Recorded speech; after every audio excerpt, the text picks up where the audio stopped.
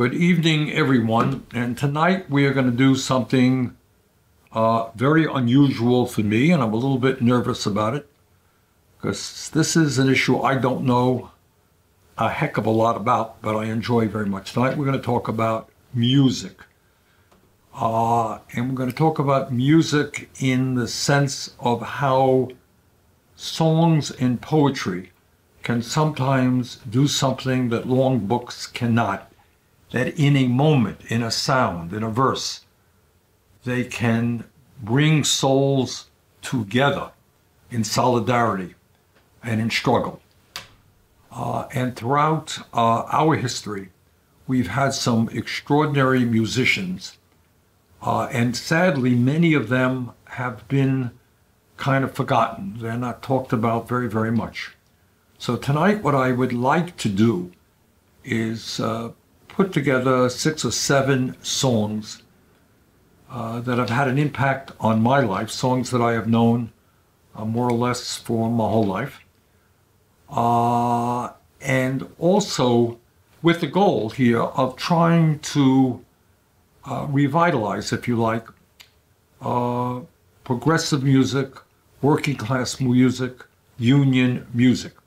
I think that given the growth of the trade union movement right now, given the economic problems that we are facing, it'd really be a good idea for people to become familiar with some of these great songwriters and singers and songs that have been so important in the last century or so. So that's number one, what I hope to accomplish with a short playlist of some songs that I'm going to play for you and tell you, why I respond the way I've responded to those songs. And the second thing we want to do is, in the not too distant future, is to not have to go back to the past for great songs, but take a look at contemporary songwriters, contemporary musicians, and see what's going on today.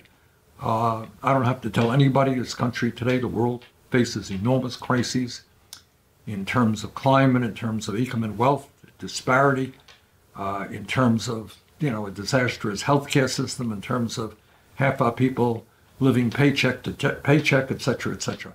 You all know the issues. And there are people who are writing music, talking about those issues very, very well. And we hope to maybe get some of those artists together, put a playlist together, and maybe we can go on from there. So without further ado, let me do something I never dreamed I would be doing, but let's start listening. Let's start bringing forward a couple of songs, and let me say a few words about them. Bria, what do you got?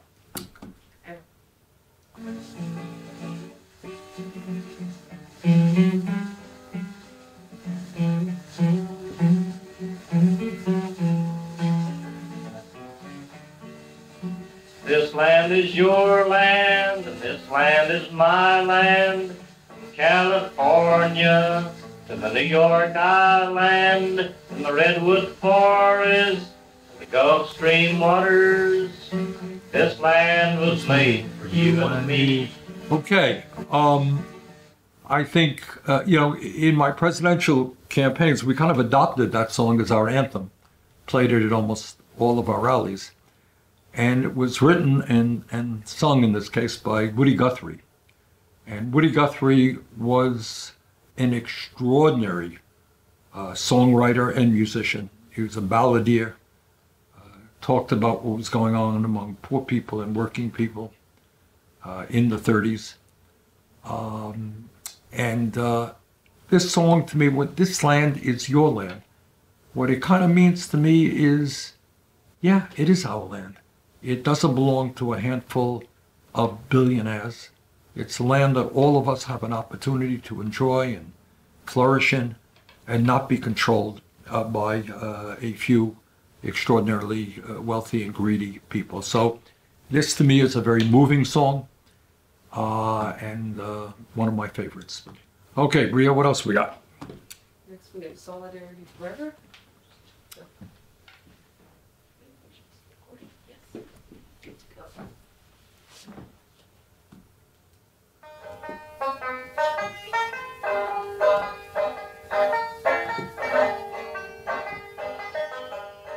Solidarity forever,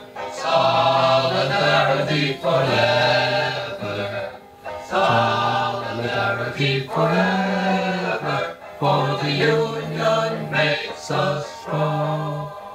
When the union's inspiration through the workers' blood shall run, there can be no power greater anywhere beneath the sun. Yet what force on earth is weaker than the feeble strength of one? But the union makes us strong. Solidarity forever, solidarity forever, solidarity forever, for the union makes us strong. Now that is a beautiful song that says so much. The singer here is Pete Seeger.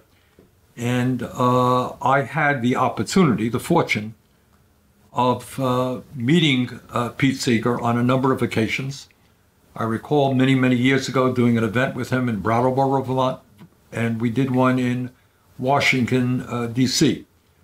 And Pete was an extraordinary musician.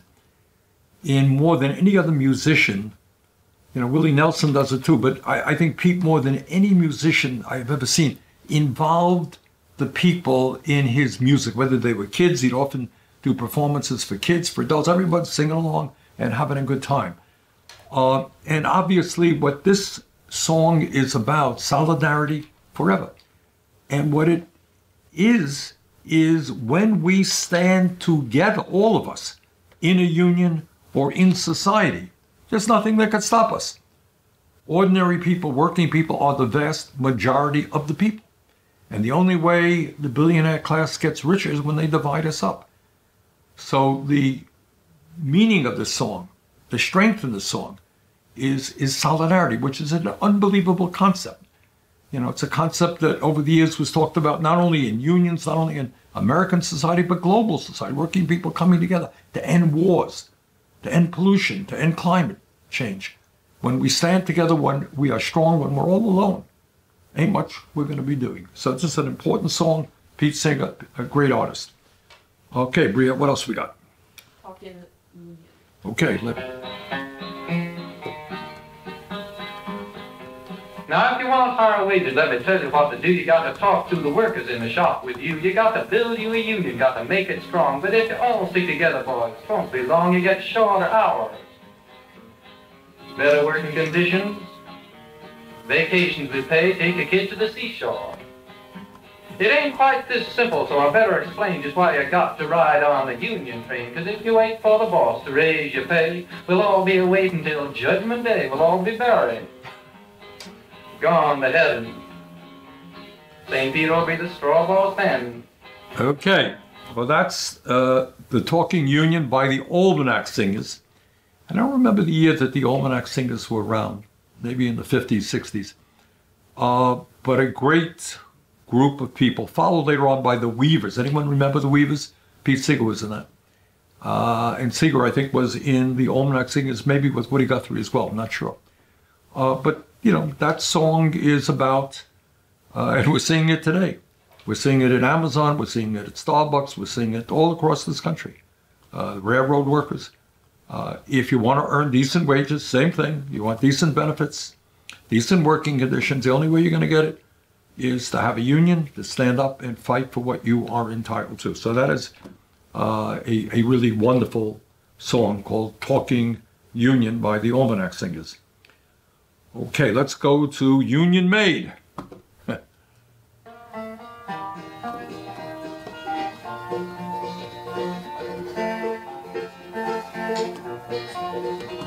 There once was a Union maid who never was afraid. All the goons and gangs and the company banks and the deputy sheriffs who made the raid. She went to the Union Hall when a meeting it was called. And when the company boys came round, she always stood her ground. Oh, you can't scare me, I'm sticking to the Union. I'm sticking to the Union. I'm sticking to the Union. Oh, you can't scare me, I'm sticking to the Union.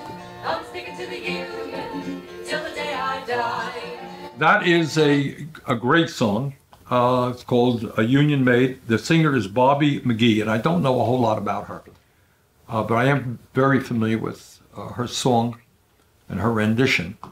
And obviously it speaks to the fact that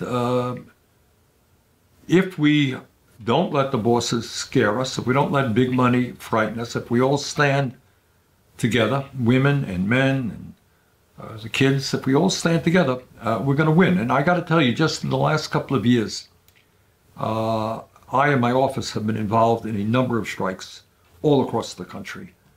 And the degree to which we have seen great people at the local level stand together, taking on the corporate greed that is so prevalent today has been very, very inspiring. So this is a beautiful, beautiful song to my mind. All right, now we're going to hear another song, a little bit different in rendition, by a guy who turns out, in my view, to have been one of the really exceptional people of the 20th century, a remarkable man who was brilliant. He was a linguist. He spoke, I don't know, a dozen, 2 dozen languages, great singer, actor. When he was young, he was an All-American football player. And what the establishment and the system did to him was a real, real tragedy. And that's Paul Robeson, of course.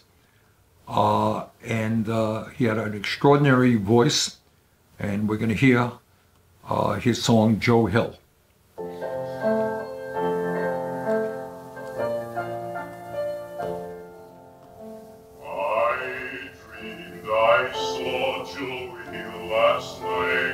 Alive as you and me, says I, but Joe, you're 10 years dead.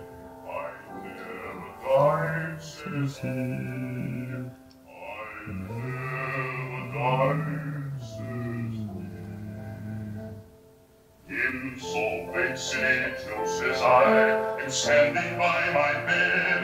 They framed you on a murder charge, says Joe. But I'm dead, says Joe, but I'm dead.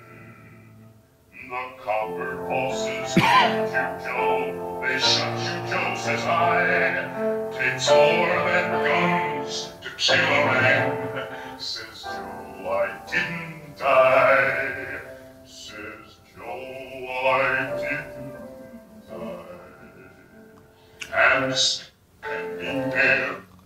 well, I mean, that is just a beautiful, beautiful song by Paul Robeson, who was one of the great singers of his time. And it's about a man I hope all of you are familiar with. And that always makes me think we've got to do more in labor history, because a lot of young people don't know much about this. A guy named Joe Hill, who was framed on a so-called murder. He was framed and executed. He was shot in Salt Lake City. And he was a union organizer. And, you know, it speaks to, presumably Joe Hill said, you know, and as he was about to die, you know, organize and, you know, I'll never die, my spirit lives on. And it's a very moving story that as long as people stand up and fight for justice, none of us dies. So a beautiful song by one of the great singers of the 20th century. Okay, now we have another song, which I think in a few words says it all, to my mind at least, about what politics is about. Which side are you on?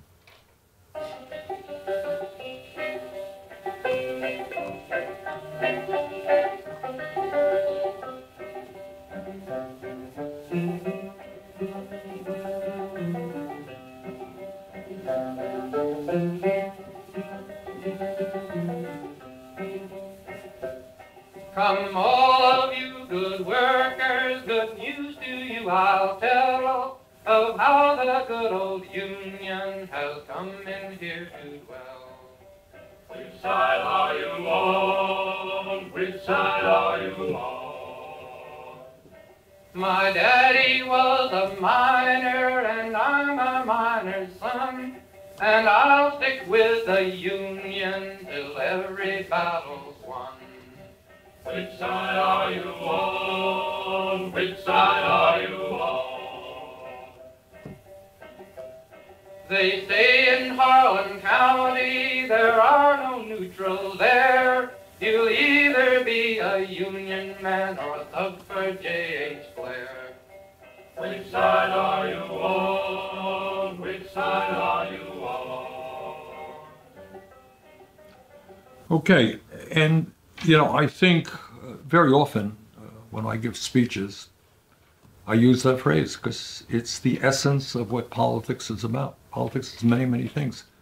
But at the end of the day, which is not to say you can't make mistakes going forward, we all do, but you have to make a determination, which side are you on? Are you on the side of the big money interests who contribute huge amounts of money into politics, who own a significant part of the media, who control the economy? Are you on their side, or are you prepared to have the courage to stand up for ordinary working people and people who are struggling to keep their heads above water? And so I think in one phrase, it tells everything you need to know about what politics is about. So that is a beautiful song, and it came out of, I'm not quite sure the history of that song, but it's listed at least at the United Mine Workers. It's a song that I guess the mine workers adopted as their own. Now the last song we're going to hear is a beautiful song from Judy Collins called Bread and Roses. Go marching, marching in the beauty of the day. A million darkened kitchens, a thousand mill-lofts gray, are touched with all the radiance that a sudden sun discloses. For the people hear us singing, bread and roses, bread and roses. As we go marching, marching, we battle tooth for men, for they are women's children, and we mother them again. Our life shall not be sweated from birth until life closes. Heart, soul, as well as bodies, give us bread, but give us roses. That's again another beautiful song by a great singer. And the message there is we have to keep our eyes on the prize and know what we're fighting for. What Bread and Roses means to me, and by the way, this came out of the suffragette movement, the fight for women's right to vote, is that, in a sense, bread means economic justice. It means all of us are entitled to health care, to education, to decent housing, to decent wages. But life is more than that. And the roses aspect is we're entitled to beauty. We're entitled to culture. We're entitled to expanding our mind and education. And we're entitled to a life not just of drudgery of having to go to work to make a living. And so I think that's what that song is about to me, and a very beautiful one indeed. So that's it. I kind of ventured into a field that I don't know all that much about, and I apologize for maybe getting some things wrong. But bottom line here is I think music is extraordinarily important in creating solidarity, in bringing people together, in saying in a few words what sometimes you can't say in a book. So I wanted tonight to just bring to you some of the songs that have meant a lot to me in my life, older songs, some of them go way back, written by some of the best songwriters in the modern history of this country. And I hope we can keep their work alive. It's important that young people kind of get a sense of that music and where it came from and what it meant to the people at that time. But obviously, in addition, we've got to create and get the word out about the music of today, because today's issues are different than they were 50 years ago. And I know that there are great writers out there and musicians out there who are singing that. And kind of next time around, we'll deal with music in a more contemporary sense. So thank you very much for watching. Hope you enjoyed it. And we're going to get this playlist up on our social media. And hope you decide to listen to some of those songs. Thank you all. Good night. Good evening, everyone, and